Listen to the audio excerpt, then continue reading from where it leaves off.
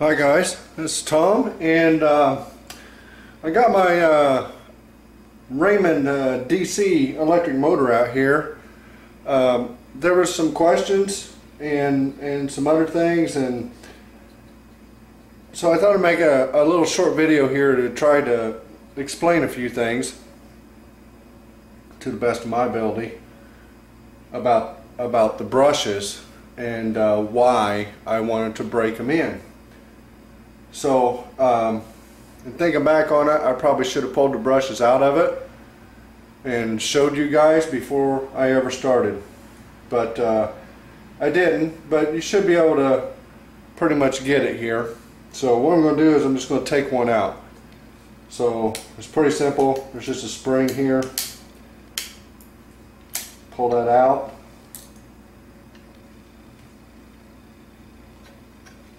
And lift our brush out, and hopefully you'll be able to see if we can't zoom in here.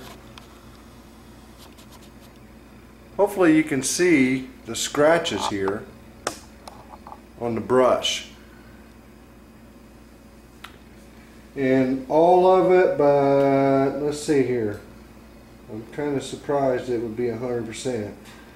It's a little bit right here on this corner is not seated in yet, and maybe I can get a different angle here and you can see maybe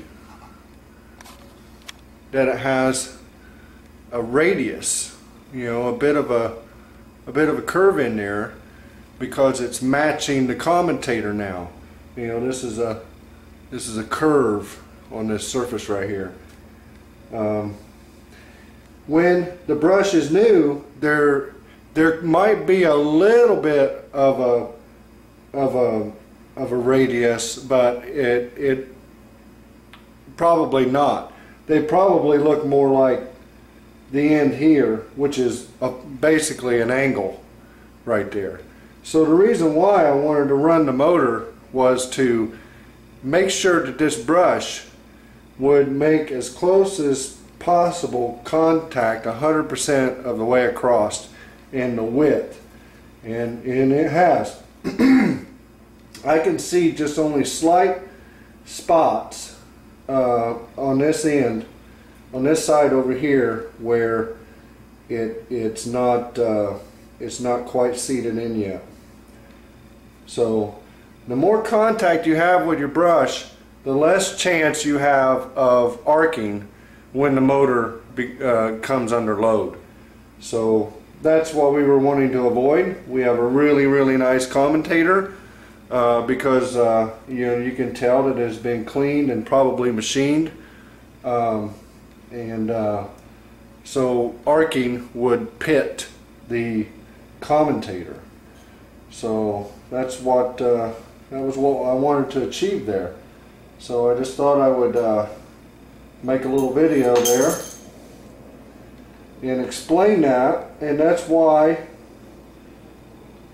I broke the motor in. Gee, I hope I put that in there the right way.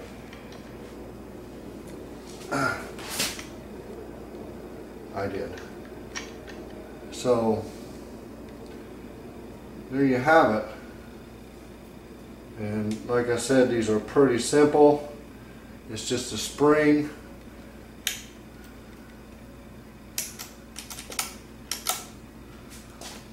Keeps pressure on the brush. And there we go. So that's the reason why, and hopefully that helps you understand. Now this motor has 4 brushes in it, and I would imagine all 4 of them would look typical of that one. So it's all cool, and I just wanted to run that by you guys and show you.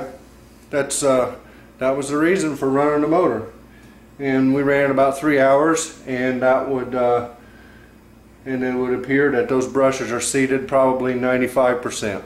So we're in good shape. Alright guys, take it easy.